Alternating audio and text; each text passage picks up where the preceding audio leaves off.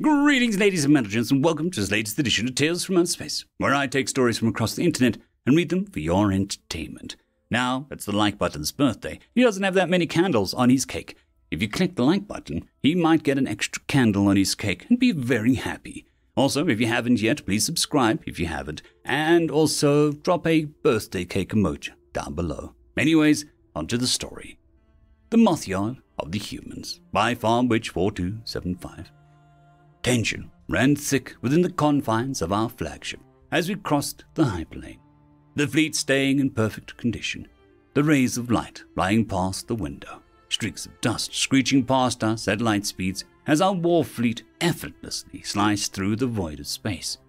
I carefully looked up from my gunnery console and allowed my eyes to wander around the ship.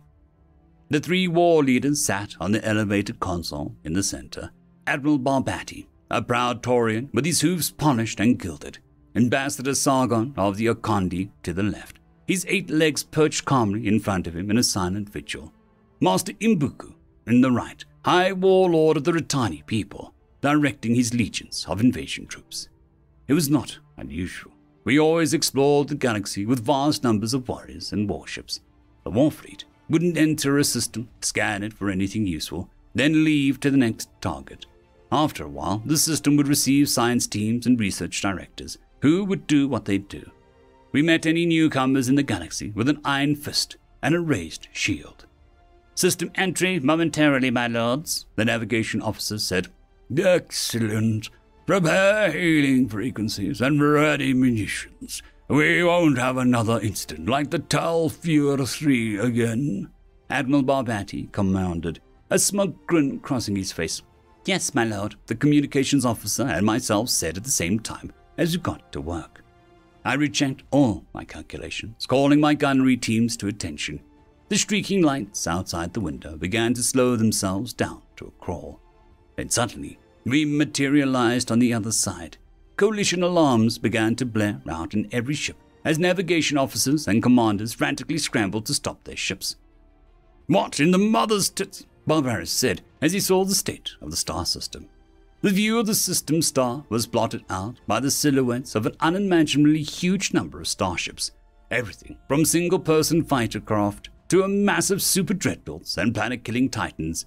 Millions of ships of every possible size, shape, and conceivable design floating within an empty maw of space. One large main sequence star, one small habitable terrestrial planet, and one massive superstation dry dock, housing thousands of ships. "Battle stations!" Barbaris commanded. We readied our systems, directing turrets forward to a massive armada of warships and starships now arrayed in front of us. If we would fight, then we go with honor. We were vastly outclassed, vastly outnumbered, but we would fight to the last, with honor. Within seconds, every ship's shields and cannons were maxed out, ready to fight. Something wasn't right. We sat at the ready, waiting for our fleet to be vaporized by the hail of unimaginable cannon fire. I sat at my console with my fingers on the button, ready to fire the very first volley. Something was off. "We are the Imperium. It matters not what kinds of firepower you have. You will submit to the ethereal rule of the Grand Emperor. We are the sons of the Shivari, and we are immortal. Stand and fight." Barbarous barked through the open communication channels, rousing us to full combat mode. Our shields were the best in the galaxy, the finest laser weapons of our empire and the strongest armor plating of any race. We wouldn't go down without a fight. Something still wasn't right. We sat for a full minute, receiving nothing but silence. Deathly, empty silence. I took the initiative. My job, basically. "Scanning Titan-class warship direct front for weaknesses," I idly said to my gunnery crew. A few tense moments followed. "Derelict," I said. The readout said that the Titan was completely abandoned. Most of its components were missing. Even a basic scan of its superstructure was heavily compromised. It produced no energy signatures. Even the telltale background radiation caused by a reactor simply existing wasn't there. Scanning Titan class to port side 20, I said again. The turrets on the ship immediately redirected towards the warship to the left in a concentrated, well-practiced dance of steel. "Derelict, functional, but abandoned. No life signs, no power signatures," I said again. The readouts made no sense. This makes no sense. The Titan was in pristine, battle-ready condition, but there was nobody in it. "Perform broad-spectrum scan of local area. I was going to say we caught them off guard, but they should have responded by now," Barbarous ordered. "Yes, my lord," I said, and immediately got to work. I did his order and started getting readouts back. A few minutes later, I began listing out targets. Dreadnought class, derelict, no weapons. Super Dreadnought, derelict, no power signatures. Battleship class, empty shell with no interior. Possible cargo ship, empty. No reactor, no point defense. Broad scan of 70 craft, fighter class, derelict. No power source, not even fabric in the seats. I finished listing some of the more notable targets and looked at my commander with a raised brow. "What is the star system? Perform a deep scan of the local terrestrial planet. What's going on here?" Barbarous commanded as he stood up from his seat. "Scanning. Deep scans produced no response from the local area. No machines, no drones, no robotic signatures." "Nothing," she replied in turn. A few tense moments passed. At this point, I called all turrets to stand down and perform precision scans, and start taking photographs of the area using the gun cameras, relaying the same orders but made the fleet maintain their formation. "I'm getting millions of individual computer signals, small localized transmissions, all broadcasting the same message, running it through translation software. Hold, she said. We all looked at her, waiting impatiently.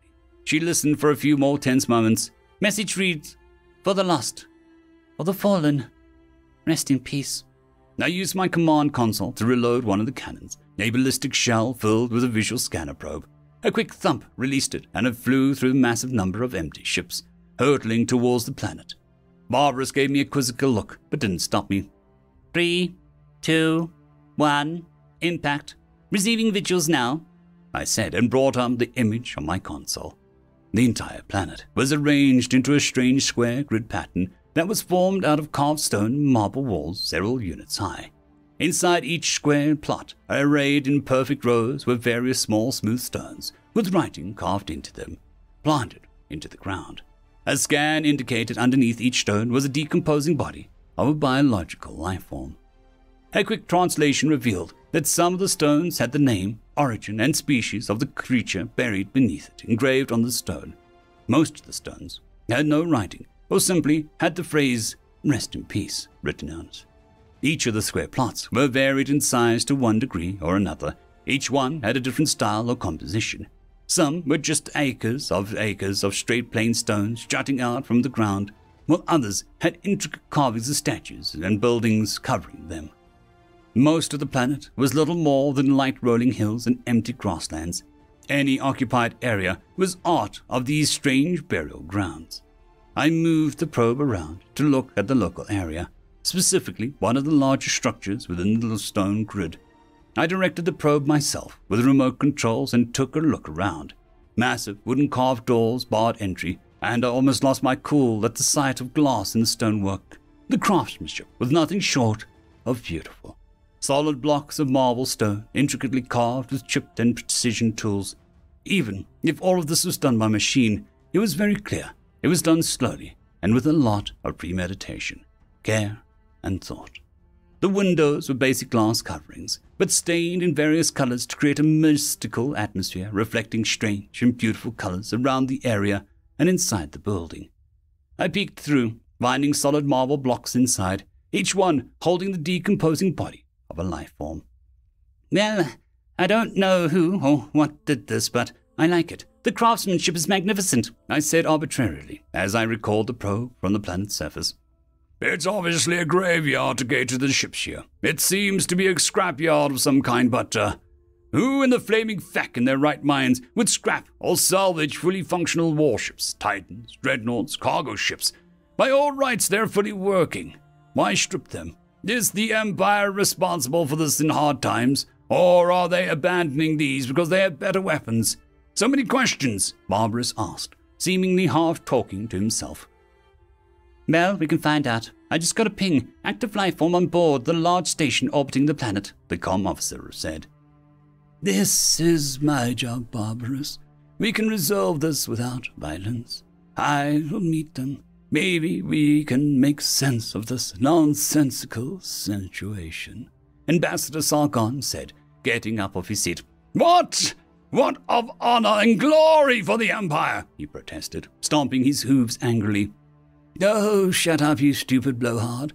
Any race that builds these kinds of warships is one I refuse to tangle with. There is honor in combat, not in suicide. Ready my shuttle now. I need to know what is going on. Ambassador Sargon said calmly, berating Barbarous for his efforts. The Admiral admitted defeat and slumped into his chair with a grumble as Sargon headed towards the shuttle bay. With permission, I joined, grabbing my pulse rifle and heading for the shuttle myself. The trip was short, but harrowing, as our pilot had incredible difficulty weaving us through the tangled remains of the Star System science scrapyard. We arrived at the docking arm of the station, massive in its own right, and docked without incident. The atmosphere surrounding the station was strangely calming as we walked through the docking arm into the main hallway. And there it was. Bipedal, 3 units tall, 2 eyes, 2 arms, 2 legs, 1 head. Strangely cute-looking, pale-skinned creature. Mammalian in nature, I guessed. It was humming a tune to itself while using some kind of strange machine to polish the floor. Greetings there, Ambassador Sargon said loudly, snapping the creature out of its janitorial daze. Giant fucking spider! The creature screamed, seemingly in terror, then began to retreat. It suddenly stopped in its tracks and looked again at the greeting party. Wait, spiders, giants or otherwise, don't talk. Hello there!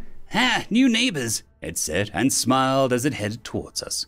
It grabbed Ambassador Sargon's foot and shook it vigorously in what we presumed to be a greeting, then did the same to the others, grabbing one of their hands and shaking it with a bit too much force. Welcome to the MothYard, he said, with a smile, then resumed polishing the floor. Thank you. May I speak with your leader? Ambassador Sargon said. That's me. I'm Martin. I'm also the chef, the salvager, the electrician, the janitor, and the mechanic. I also make the best space mushroom gumbo that you'll ever eat, he said simply, and carried on with his polishing. Okay then. What is this place? Why are you alone here? This is a mothball salvage yard. Ships that have been outdated, outmodded, or too damaged to be of use get sent here to be disassembled. Of course, there are war-damaged ships too, hence the graveyard that's on the planet there. Then there's the occasional derelict that gets swept up into the quantum net that ends up here too. All disassembled, smelted into ingots, then sold or used to build new ships, he said, as he filled up a container on the strange device with a sweet-smelling wood polish. Oh, I see. Well, actually, I don't, but anyway. Why are you the only life form here? The ambassador asked again. Oh, right. I forgot about that. Yeah, about 800 years ago, I guess. 8, was it? Yes, almost 800 years ago. They did this whole civilization ascension thing. At least most of us did. I found it very boring, you know. I mean, there's still plenty of universe here, so why start your own new one? Silly humans. In any case, I felt that we couldn't just leave our fleets empty around the universe, so I volunteered to stay here and clean out up all the trash, he stated simply, and resumed cleaning the floor. Our response was all the same. Wait, what? We stood silent, with our jaws on the floor, just staring blankly at this creature that was just casually polishing the floor. It was 20 minutes before I suddenly decided to talk. I don't know my motivation, but it happened. So, your species ascended to the aether and transcended existence to create their own universe. Why did they leave you behind? I asked, breaking the awkward silence. They didn't leave me behind. I can go anytime. I just felt that I was more to learn. Then I found this place and decided to set up shop here. Been here around 700 years. Been stripping ships here since. It's fun, peaceful. Meh. He shrugged his shoulders and carried on. I see, can I ask you something? I said. He stopped his work and approached me. He got uncomfortably close and stared directly into my soul. You want one of those Titan class ships, don't you? I swallowed nervously and trembled a bit. Please? Okay, he said, and put a set of access key cards in my hand. Wait, what? Now, you did say please. It's the big purple one by the cargo ships. That should be plenty for your needs. Not like I have any need for it, and besides, you did say please. He simply stated and started whistling a tune as he watered the various pot plants around the building. Ambassador Sargon and most of his retinue passed out, and I really needed to sit down. End of story.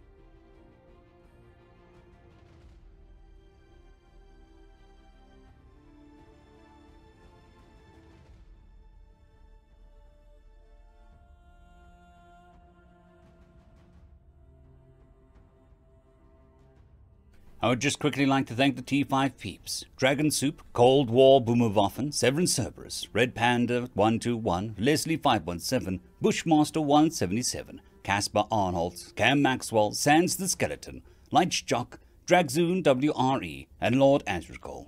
Thank you very much.